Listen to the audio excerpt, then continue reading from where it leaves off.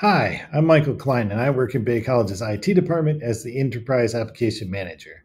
Among my many duties at the college, I have the privilege of serving as the co chair of the Diversity Committee and co advisor of the Pride Club, and it is in that capacity that I want to wish you all a happy Campus Pride Month.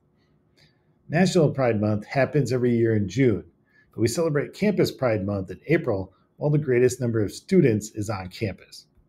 Pride Month is about the joy, passion, progress, history, and achievements of the LGBTQ plus community, and nothing represents that like the iconic rainbow flag. The rainbow flag was created in 1978 by American flag maker and artist Gilbert Baker and originally had 8 colors. The 6 colors we're used to, plus stripes of hot pink and turquoise. The flag dropped to 7 colors after the November 27th, 1978 assassination of San Francisco City Supervisor and gay icon Harvey Milk. Demand for the flag shot up exactly at the time hot pink fabric became hard to acquire, resulting in the dropping of the hot pink stripe. In 1979, the flag would lose the turquoise stripe when it was discovered that displaying the flag vertically from lampposts caused the center stripe to be obscured by the post. Thus, the rainbow flag came to have the 6 colors we are familiar with today: red for life, orange for healing, yellow for sunlight, green for nature, blue for serenity, and purple for spirit. There have been other LGBTQ flags since, and Gilbert Baker himself has made numerous flags over his career, but none have had the impact of the rainbow flag.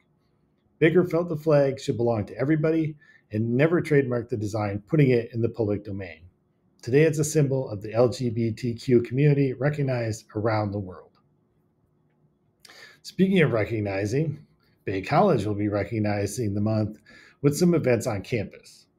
On April 19th at noon in CB 221, Dr. David Hanson, Cassandra Karn, and Manuel Reza from Illinois State University will present The Other Pop Culture Monsters Through a Queer Lens. This presentation will explore the ways pop culture depicts those it sees as different from the norm as monstrous others, with a focus on how this impacts the LGBTQ community.